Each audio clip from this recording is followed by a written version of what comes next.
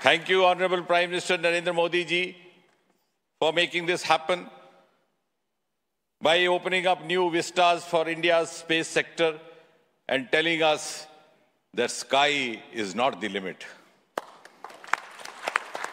Thanks also, Honorable PM, for giving us the confidence, the courage and the conviction to reach out to the stars and to discover the mysteries of universe beyond.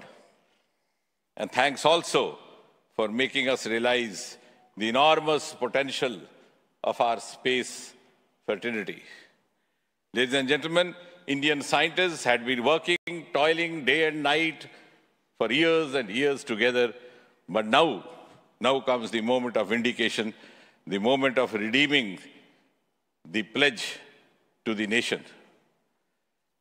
And coming close on the heels of successful Chandrayaan-3 landing, the successful launch of Aditya L1 is also a testimony to the whole of science and a whole of nation approach which we have sought to adopt in our work culture.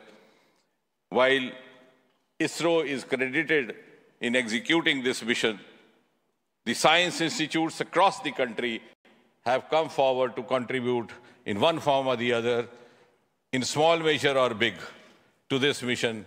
To name a few, the Indian Institute of Astrophysics, Bengaluru, the National Aerospace Laboratories, the Tata Institute of Fundamental Research, Mumbai, the Nijri NGRI, Nagpur, the IIT Kharagpur, IIT Madras, IIT Delhi, IIT Mumbai, and the list is too long.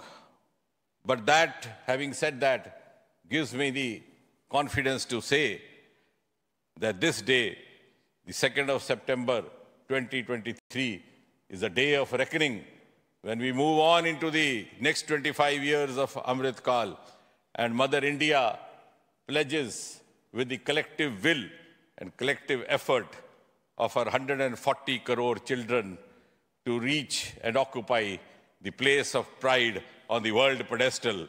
Congratulations once again, Chairman Somanath, the entire ISRO team, and the entire countrymen.